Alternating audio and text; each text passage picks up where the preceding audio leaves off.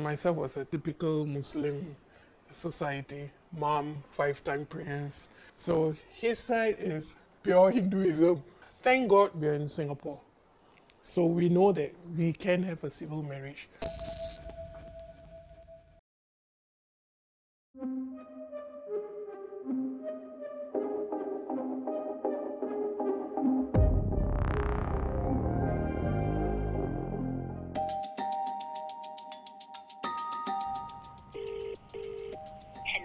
Hi, should I call you? Yes, okay. So tim kita ada hantar kajian tentang perkahwinan di Singapura. I think it's going to be very useful for this episode. Oh, so topik kita kali ni pasangan kahwin? Betul, topik kahwin. Tapi perkahwinan sivil.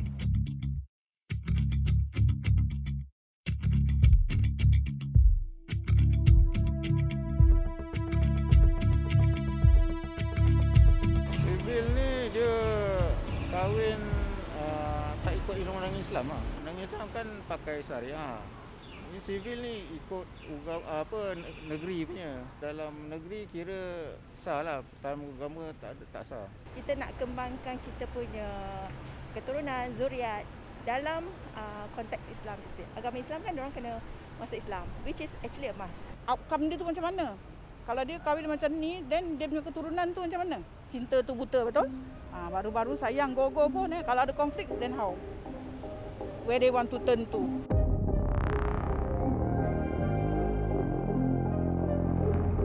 Okay. Sebagai orang Islam, kita dibesarkan dan dipesan untuk memastikan yang pasangan kita juga merupakan orang Islam. Tapi sebenarnya saya rasa simpati sebab mungkin ada di antara mereka juga yang tak dapatkan restu ataupun sokongan daripada keluarga. Ataupun mungkin pemahaman mereka tu kurang kenapa mereka harus berkahwin mengikut cara yang betul. Jadi saya nak tahu, mungkin ada sebab-sebab lain kenapa mereka tidak ingin memeluk Islam sebelum berkahwin.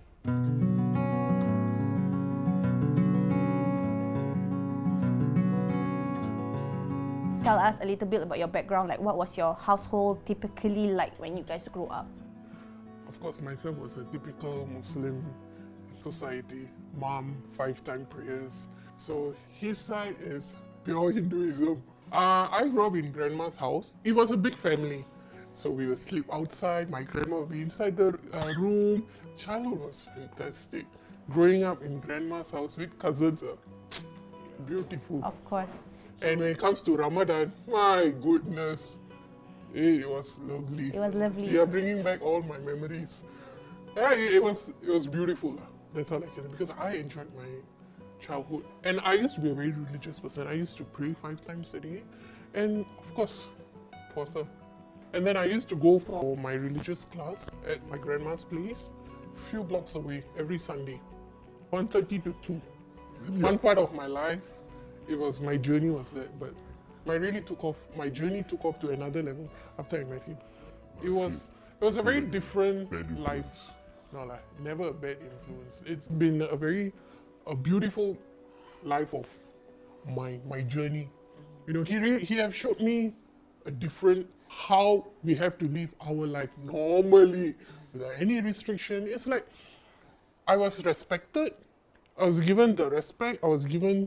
You're allowed to make choices. It's okay to make a mistake. Nobody is going to scrutinize you. Nobody is going to tell you, hey, what are you doing? In my family, I always have this problem. It's like, what are you doing? This is wrong. You cannot do this. Why are you wearing this? Why is this? Why is that? It's always a no. But it's sad that it didn't come through my mom, you know. But then this extended family. Too much of restriction. I'm not against the restriction, but then I just feel so trapped. That's all. So when you talk about restrictions, is there anything under the Islamic law that you don't particularly like? Actually, I would like to take this opportunity to mention that it has got nothing to do with the Islamic law. No such thing as Islamic laws don't allow you to do this, do that. No, it's a human being law.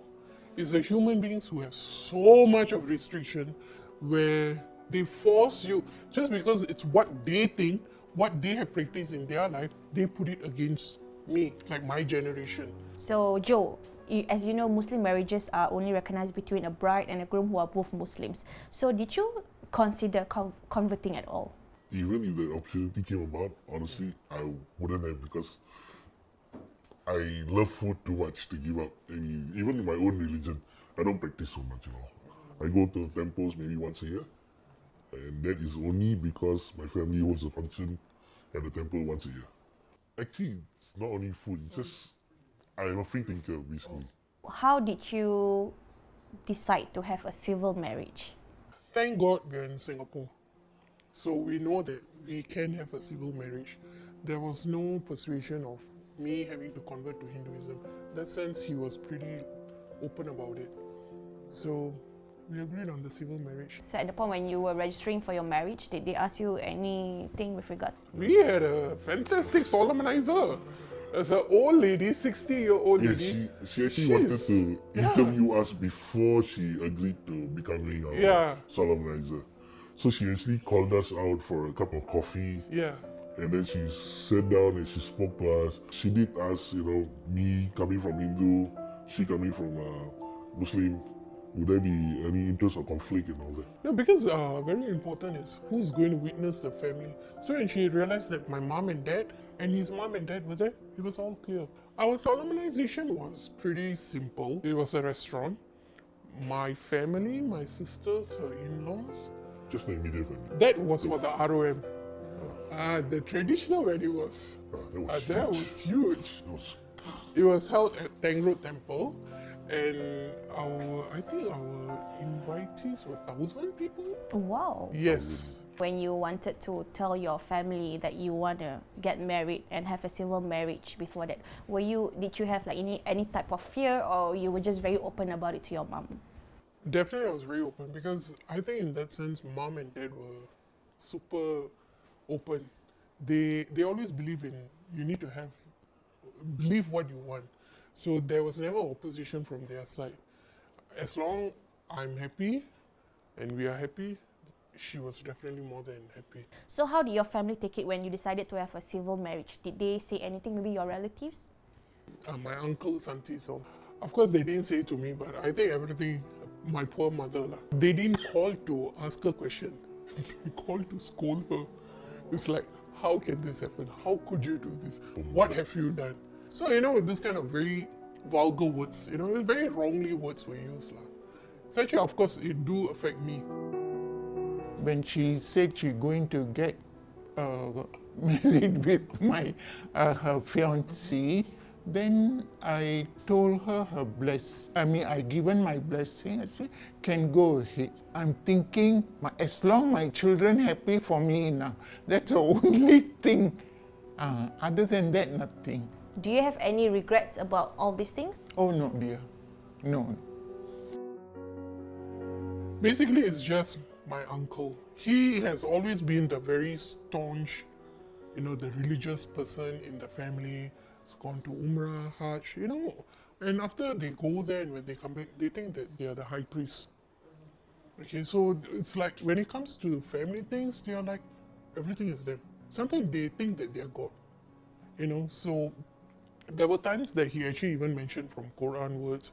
It's like haram, I shouldn't get married. It's like I'm extremely sin. I can get married, provided he has to convert. Okay. He cannot let go that I am giving up my religion. I'm not giving up my religion. My religion, I am still Islam up to this day. I have not given up my religion.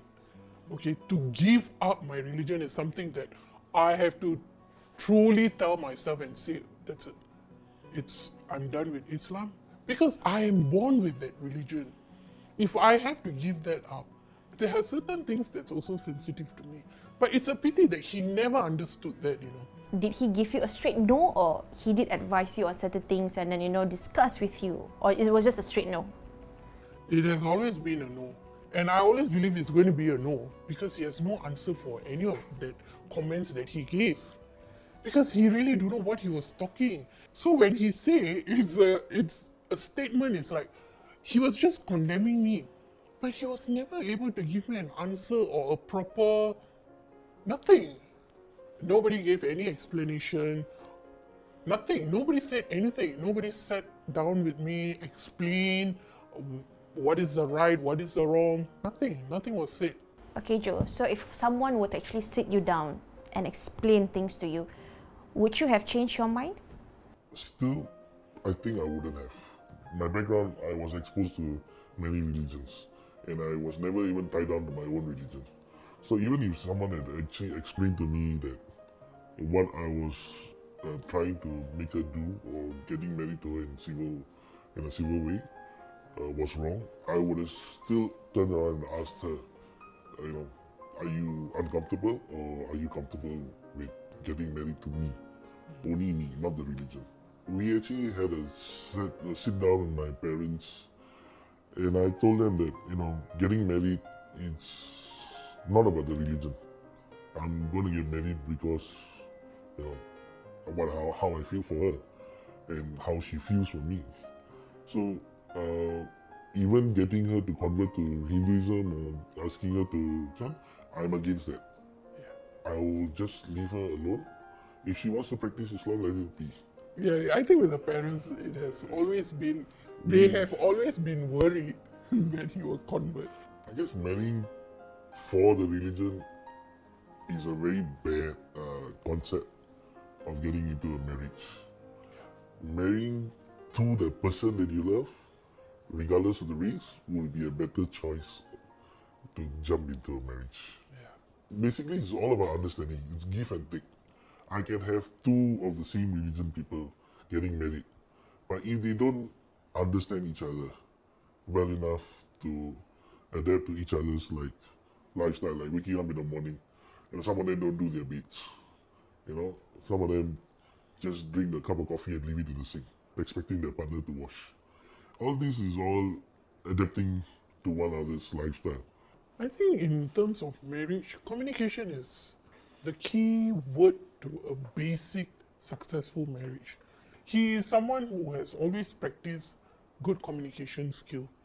We always talk, anything good, bad, negative, positive, everything we just talk. It can be over a cup of coffee.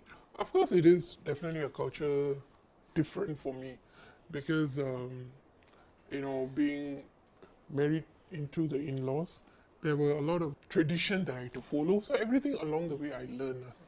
Mother-in-law was pretty patient as well. So everything has, up to today, we talk about it. The same thing goes to the kids.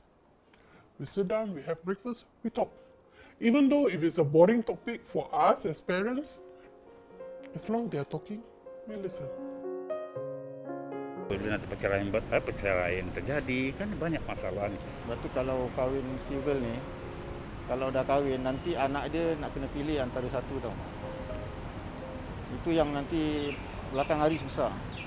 Anaknya yang jadi mangsa.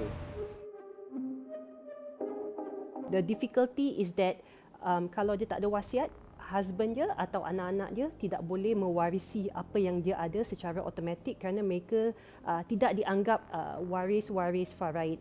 Jadi that is the most telling thing that I see, and for those who have actually kahwin civil and they want to do estate planning or wealth planning, most of them come to us and the consequence is that the outcome selalunya they renounce their religion altogether after they find out the truth, or they will do a wasiat, then they give 1/3 kepada ahli keluarga mereka seperti their husband and their children who are non-Muslim. Then daripada 2/3 tu, they know it will still be given to their parents atau adik-beradik yang masih Muslim. We live in Singapore, it's a secular nation, so and everybody has the right to profess whatever religion yang mereka nak lah.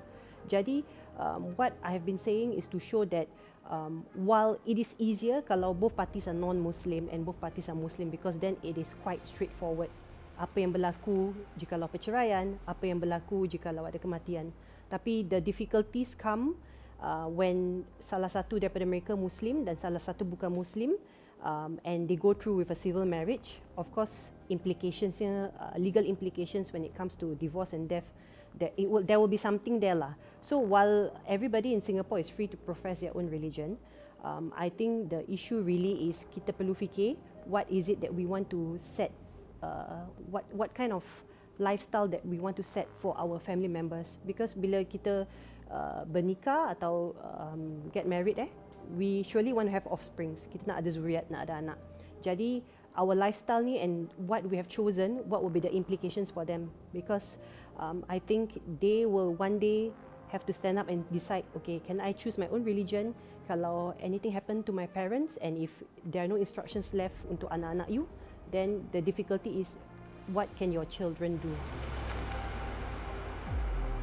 You now have children of your own, so how do you choose to raise them and instill faith? Basically, no God, no life. That is the basic. It's not Hindu, it's not Muslim, it's not Taoism, nothing. It's God. We talk about all races. Yes. We try to see documentaries on every single religion and all that sometimes. And I always tell the kids to respect how other races are actually practicing their own.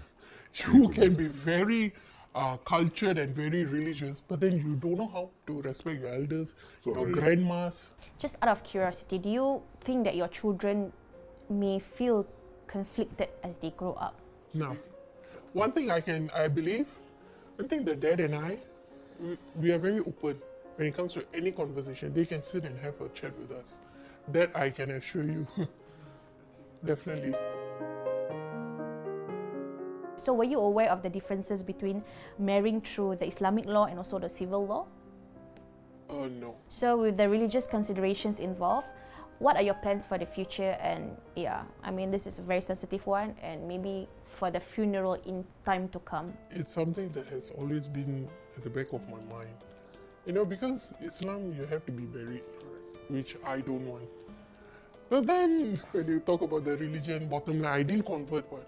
So eventually, there will be a big thing. So I have to get it sorted out. I guess we leave it to the kids to decide. Is there any particular reason why you don't want to be buried? You see, as long you're alive, you have the respect, finish it off, that's it. Don't expect them to come and visit you, all this. Show respect, love me while I'm alive. Once I'm dead, no, I'm also in another world. We are both the same. Just burn, it might finish. go up to our kids or grandkids. That's it. Well, I think up to today, I never give up on the faith.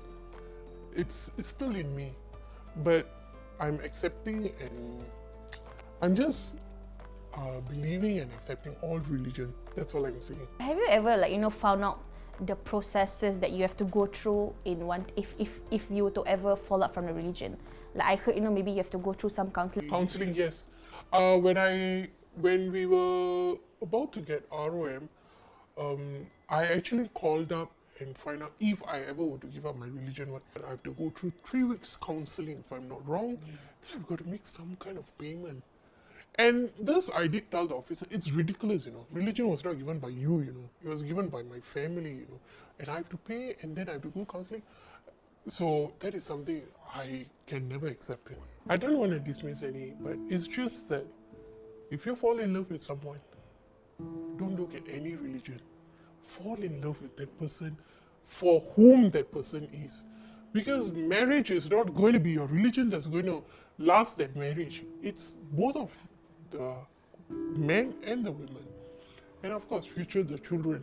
It's never the religion, nothing. So, like I said, I cut your blood, you cut my blood. It's all right. So, it's respect about individual human being. Give respect, take respect. That's all. I'm actually following what she says. I strongly still believe in connection with humans. Yes. Humanity is more important to me than religion. Yes. I guess for first and foremost is getting to understand the person that you're gonna tie the knot with, and then you're gonna. I guess the sad part about Singaporeans is that we don't get to stay with our partners as often as we want to, because we are still bounded to our own family cultures. So after we get married, then we find a house, then we start staying together. That's then when we you pick up on the bad habits and everything, and then we get into arguments, quarrels. culture shock comes in. So I think in that sense, we have to come out from there. Other than that, I think communication is the key. In terms of kita respect, but kita tak boleh also pulaukan dia. Menasihati itu memang penting lah secara Islam kan. Tapi you have to build connection before you correct the person. Kita kena akur lah. Mana tak, ni parents pun angry jugalah, marah kan. But basically they have to take note that this is actually life. Jangan pulaukan budak-budak, anak-anak kan. Kalau tidak nanti lagi pulau lagi jauh. So if not, slowly and then sikit-sikit terapkan. Then give the examples of Islamic examples to them. Buat solat jemaah ke apa kan. So that they can actually, the other party can see. Educate them, teach them, advise them, or maybe go through counselling ke, pergi arkam, I don't know, like encourage the partner lah. Maybe sebelum kahwin, diorang discuss dulu sebelum they want to do anything. Kita must understand lah kenapa diorang kahwin. Kita boleh nasihat tapi kita tak boleh paksa diorang. Itu masa depan diorang kan. Kita tak punya hak penuh nak mengarahkan anak kita ke mana. Kenapa? Ini selain dua pihak kan. Jadi dua pihak ni mana kita harus fikir matang lah, matang. Bagaimana caranya untuk kita meneruskan kehidupan akan datang, apabila berumah tangga. Jadi dengan masalah-masalah ini akan timbul banyak, apalagi maaf cakap. Kita tak tahu umur kita, Besok lusa salah satu dari kita tutup mata, jadi masalah besar juga. Kemana anak tu, arahnya ke mana sekarang? Dan ini salah satu juga fakta yang kita harus pertimbangkan lah.